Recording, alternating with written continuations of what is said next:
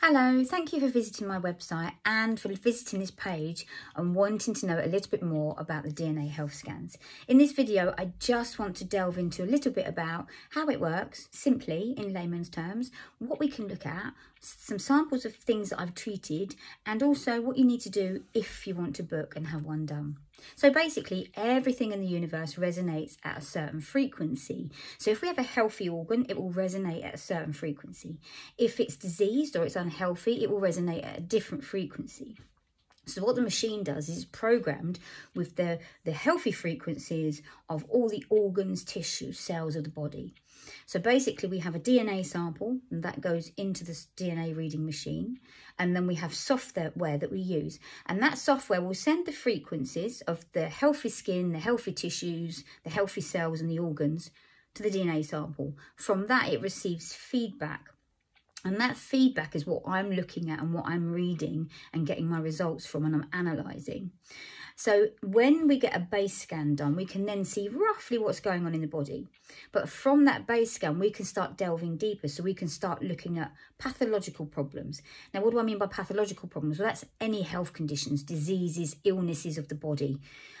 We can look at all sorts from skin right down to internal organs, to joints, everything. We can literally start looking at right down to a cellular level. So not just looking at the intestines, but we can go into the wall of the colon, the wall of the small intestine. We can go into the gallbladder and liver, the tissues of the liver. So we can look at everything from an organ perspective and at a cellular level as well. So it goes very deep. We also can look at the overall energy of an organ, but then we can then look at a cellular level energy of that organ as well. So we're looking at both types of energies. So once I'm starting to look at pathological issues, we can then look at things like microorganisms. What do I mean by microorganisms? Well, that's anything from like worms, parasites, bacteria, viruses, funguses, molds, anything like that that's living inside this host of a body. When we think about microorganisms and people go, yeah, but I worm my animal, I worm my horse, I worm my dog. What you have to understand about parasites, worms, microorganisms, bacteria, viruses, funguses, is they migrate and they live within tissues and cells of the body. So we may do like a wormer, but that's going to work on an gastrointestinal level. If the parasites have decided to migrate to the liver, or to another part of the body, then we're not going to cover that. Also, these worms can become resistant if we're using the same types of wormer over and over. So we think we're doing the job of worming them and we're actually not. Same with viruses and bacteria. They can literally migrate anywhere in the body, you know, up into the brain, in the heart, in the lungs. They can migrate anywhere. So it's really important that we check regularly, even if we're worming on a regular worming protocol, that we check to see what kind of pathogens and microorganisms are actually in this body. Then we can look at allergens. Allergens can be anything from food, household, allopathic, which is medicines, plants. We can look at all types of allergens and see if there's anything that's causing a problem or weakening the system of the body. And then once we've got a list, we can remove those and help to strengthen the immune system and the system of the body.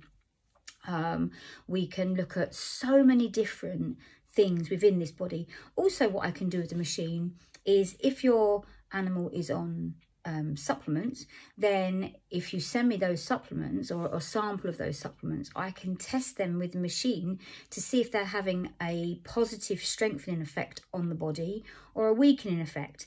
That way you can work out if it's the right supplement for your animal, if you're wasting your money, or if actually it's beneficial and then you don't mind spending the money. But at least that way you know these are the right things for my animal and it's actually helping, as opposed to me spending however much a month and it's not actually helping.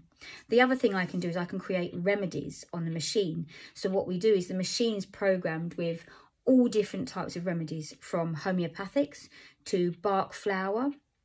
You've got plant remedies. I've even got all the allopathic drugs, the frequencies of these programmed into the machine. So anything from antibiotics to pain relief, we have everything, bronchial dilators, everything.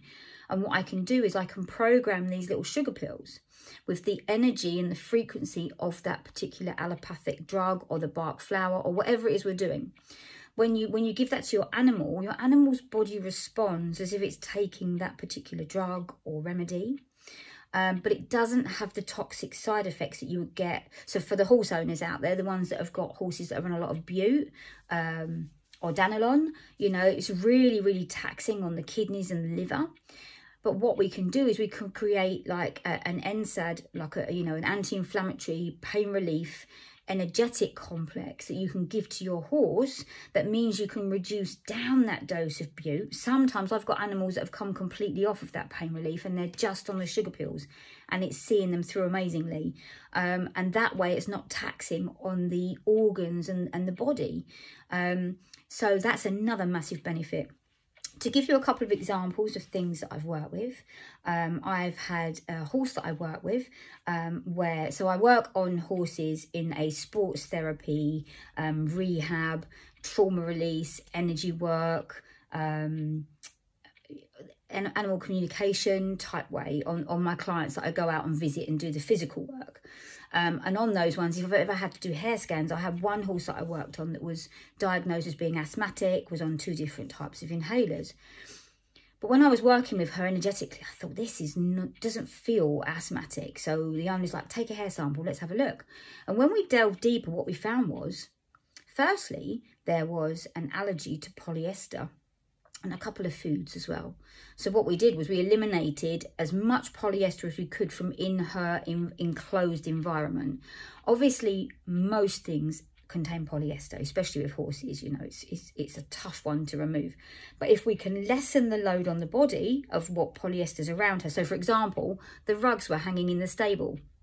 So we took the rugs down from the stable, which then meant that that area that was enclosed wasn't full of polyester. The head collar just wearing for leading out, bringing in and tying up wasn't on all the time. So simple things like that, where we can just make a small change that makes a big difference. The other thing that we found on the scan was that there was mold in her lungs. There was 7 different types of fungus and mold, and her prior stable to the one she was in had mold on the walls. And so what had happened was this had spawned in the lungs, and there were 7 different types in there, which of course was putting massive pressure on the breathing apparatus. So of course it came across as looking like asthma, and the pumps will help slightly because it's going to dilate all of the blood vessels and the vessels in the lungs so she can breathe freely, but it's not actually dealing with the cause of what the breathing problem was. What we did was then deal with the fungus and mold. She actually moved stables in the end anyway to a big airy stable. No asthma pumps needed, no breathing problems, happy horse, no more allopathic drugs, perfect, and no more vet bills, perfect. Another example is a dog that I work with.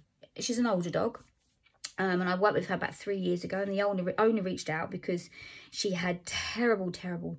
She was sick, diarrhea, and not only that, but her back legs had gone, so she was struggling to go out on walks, and she'd been diagnosed at the vets with Helicobacter pylori, which is a really nasty bacteria in her stomach, and they were struggling to clear that. These joint issues meant she couldn't go out for her walks, and basically it was either going to cost thousands and thousands with no guaranteed outcome, or have her put to sleep. So he reached out in desperation. We scanned, I found the Helicobacter, a few other bacteria and parasites that were going on, saw how inflamed the ligaments and the joints were. We created a protocol for her. There was also some food allergies as well. So we literally created a diet plan. We put her on a detox protocol for the parasites to kill off the Helicobacter. Very quickly, within a week, she'd stopped being sick. She was able to stomach her food. She started to put on weight and feel better. And then over the course of the next couple of weeks, she was then, because we did stuff to help her joints, so she was on like a certain joint supplement. She was on a painkiller that would help her, like an energetic complex of a painkiller to help her. And within a few weeks, she was back out walking. Fast forward 3 years later, this dog is still living an amazing life, out there running around. The last picture I saw of her, she had this massive branch in her mouth, like bounding across a field, you know, as happy as anything. So this is why I love this work and why I'm so passionate about it, because we can take something that's been missed or not been looked at.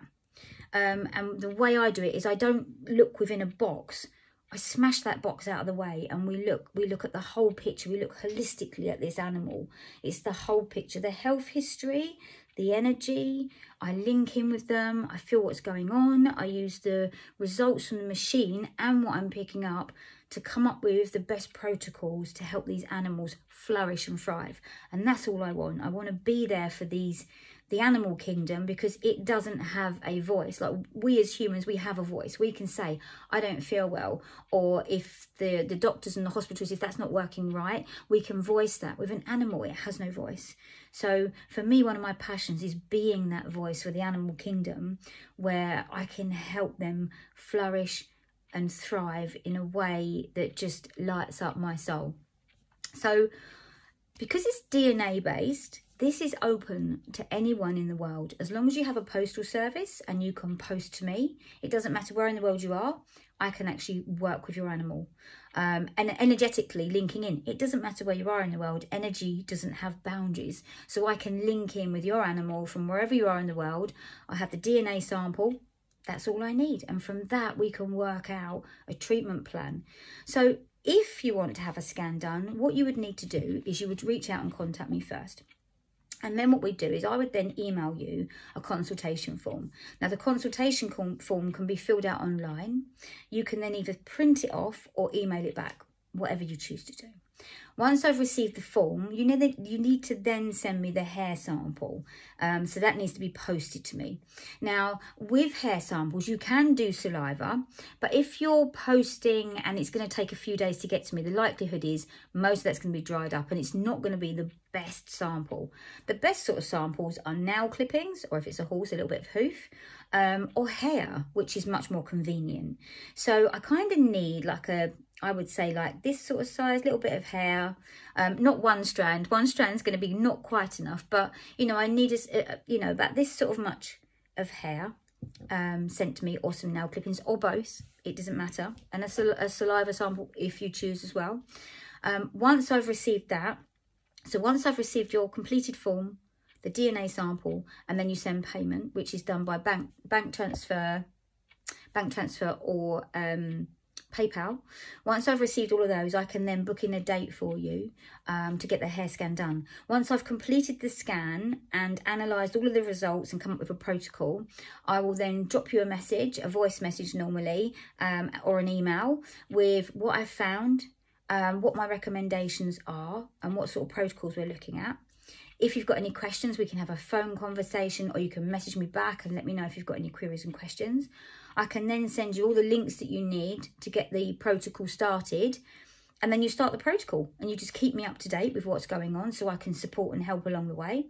If we need to tweak or change things, we do that along the way. And then after about 3 or 4 months, depending on what we're working with and how intense the protocol is or the health condition is, we then rescan around 3 or 4 months to see what we're doing, what the progress is like, if we need to change anything, if we need to add something into the protocol, take something away, and you just carry on.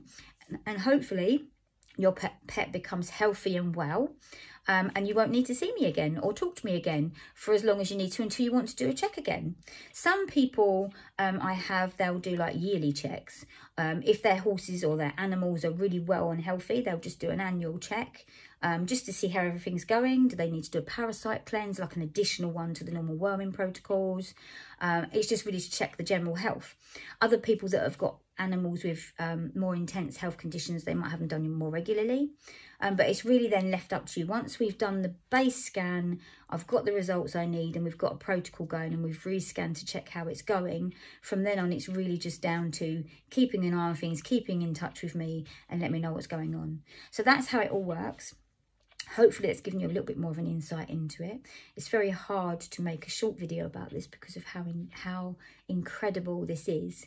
But again, it's open to anyone in the world, not just limited to the UK. Anyone from anywhere, as long as you can post me a DNA sample, I can work with it.